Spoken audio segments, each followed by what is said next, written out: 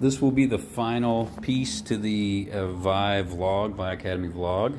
We're in Nashville, and I'm joined by my daughters and my wife.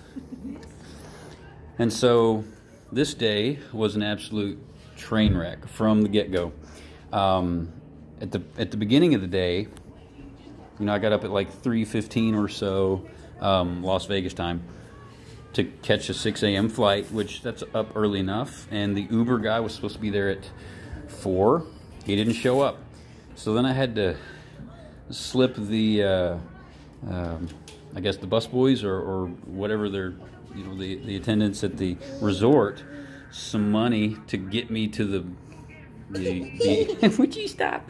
To get me to the airport. But they took me to the wrong terminal. And it was not possible to get to the other terminal in enough time to catch the flight, so I had to reschedule. So that put me in an extra 3+ hours in Las Vegas. And then, when I was in Denver, there was, you know, more layover, another 3.5 hours. And then I got a text message saying that my flight was delayed even further, so like another 74 minutes before I was going to be able to get home to my girls, who I've been missing so much. And then I was sitting in the club, you know, United, just waiting for this, for the new check-in time or whatever. And then all of a sudden I get a message that said your flight is boarding. So I just booked it to the gate, and I was the second to last person on the flight. But they had a spot for my guitar in the closet, so it actually was just perfect. So my guitars made it. They seem to have made it unscathed.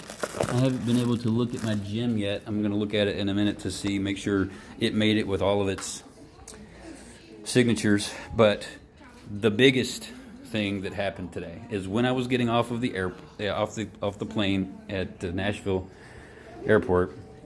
I'm standing there. We're waiting for the door to open. All of a sudden, I get a phone call. And I answer it. I'm like, hello? And he says, you know, hi, this is Steve Vai. Steve Vai called me.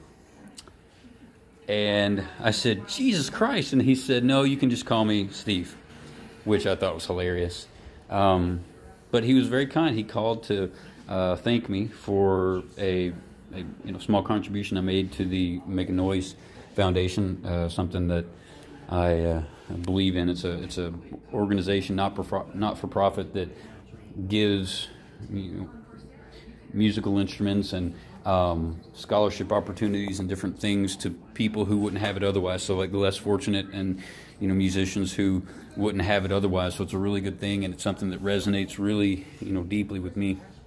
So I choose to make contributions there, and I would encourage anybody else to, if you have it and you would like to give, Make a Noise Foundation is a wonderful place. It's all the money, every bit of it goes straight to people who need musical instruments, or again, different getting funding in schools for music programs and stuff like that. So it's a really cool thing. So anyway, that's how my day started. That's how it ended. And now I get to be with my girls, and I've been missing this all day. All 4 of them.